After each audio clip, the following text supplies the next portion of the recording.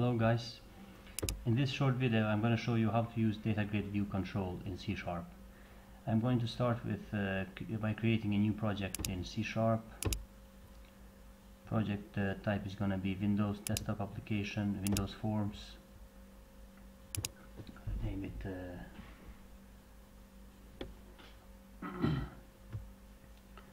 DataGridView Demo.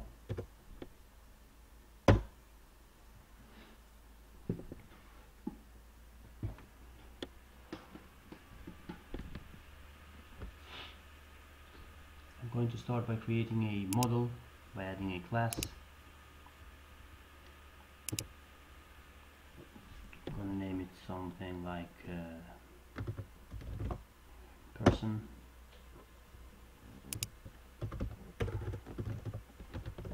Add some attribute like ID,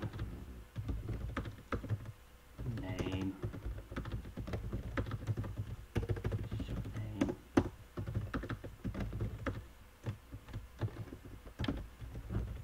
profession.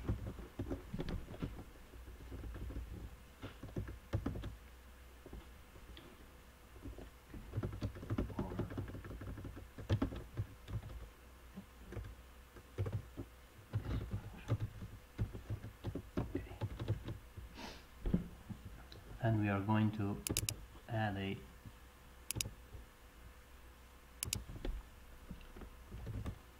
DataGridView.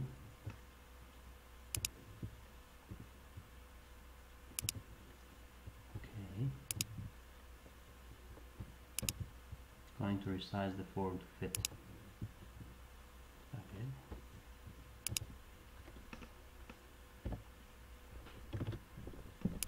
And in the loading of the form I'm going to populate it with some data, with some simple data. Let's create a list of persons.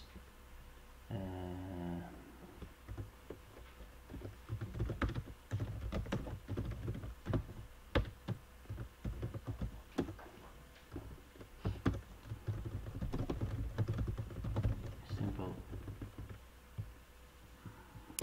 method. Let's create some fake data.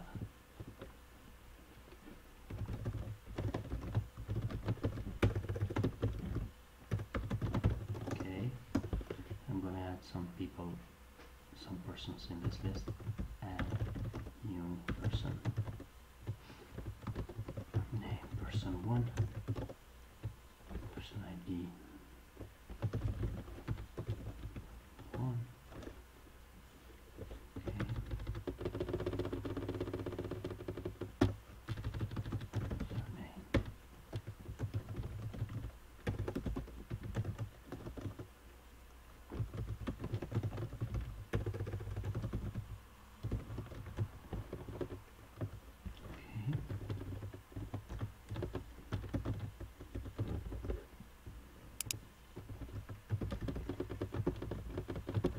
Person 2, just to have some data.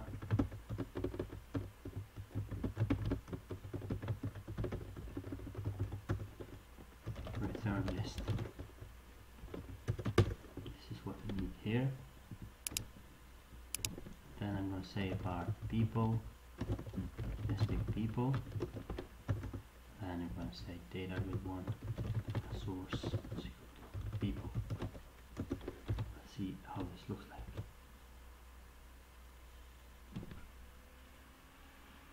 Okay, now I have columns which match the person class, person ID, name, surname, and profession. Pretty nice, huh? Now if I want to hide this column, I can do something like this. View columns, person ID, disable false. If I run this code again, you can see that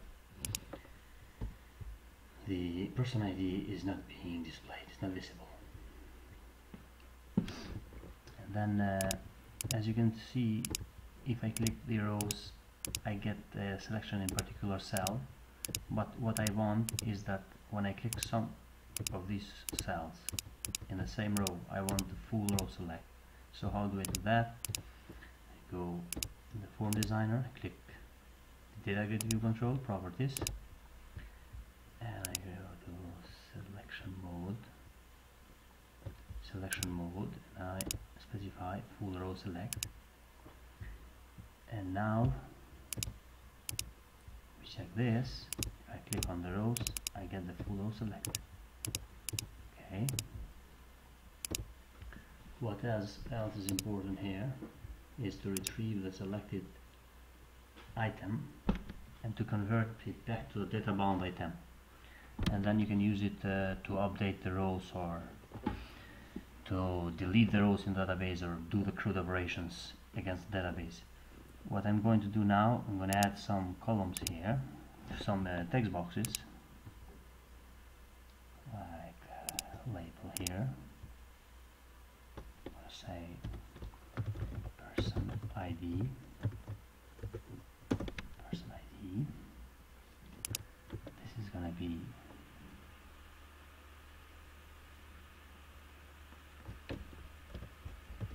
first name.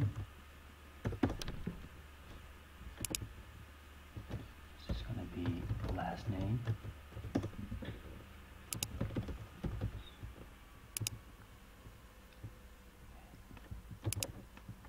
Right. If you click Control and you do and you move the control, then you get a duplicate of the control. So I continue to do this for 3 of the controls, and I'm going to name this Xbox person ID, and this one is going to be first name. It's going to be last name. Okay, and I need another one.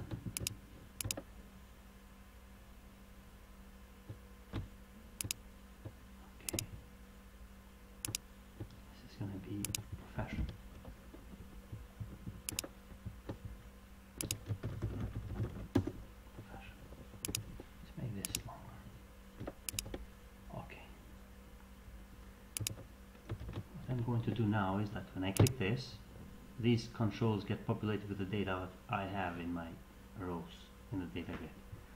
So if you go to the properties, on the double click of this I get a cell content click event, or I can do this event when somebody clicks on the rows, or I can do in double click. Just let's do it in the single click event, and then we can get the data out from the selected row. Just do a double click here, and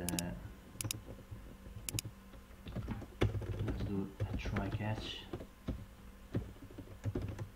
In case of an error, I display a message.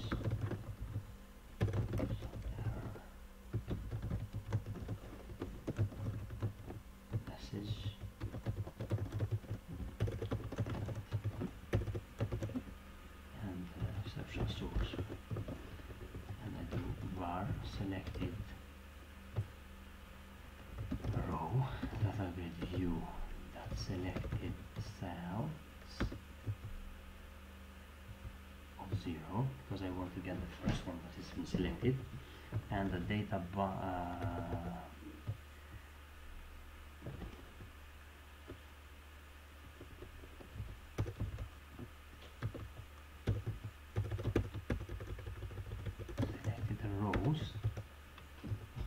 also 0. DataBoundItem. This is an object. For each of the select item in the DataBoundItem, we get the object that we have bound to the data source. In this case, we have bound people, which is a type person, and then in DataBoundItem, I'm going to receive a person as person. So in the selected row, or I can call it selected person, I have all the data now. I can say this dot or text box. Oh, I didn't name this is this shouldn't be text box 1, that should be text box profession.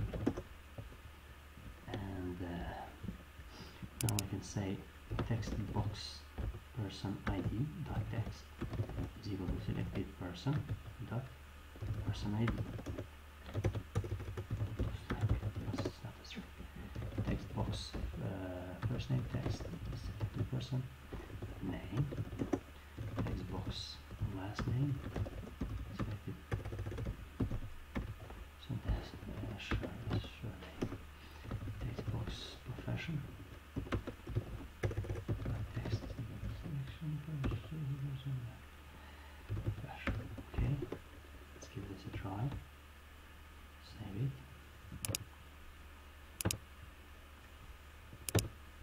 See the data.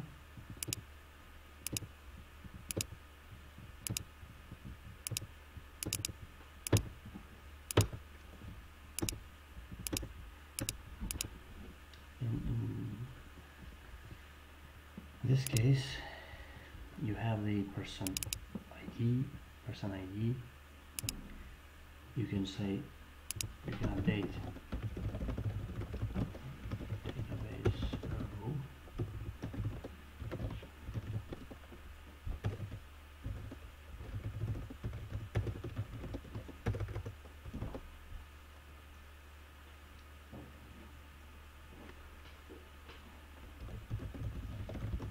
Selected row. Then you can refresh the list.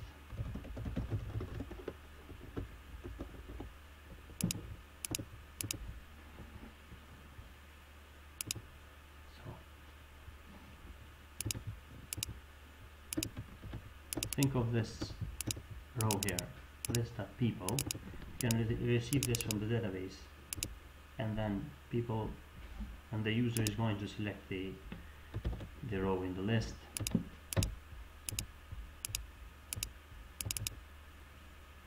They are going to change something and then update the database by clicking some button. Okay. This is it for DataGrid Control. I hope you enjoyed watching this video.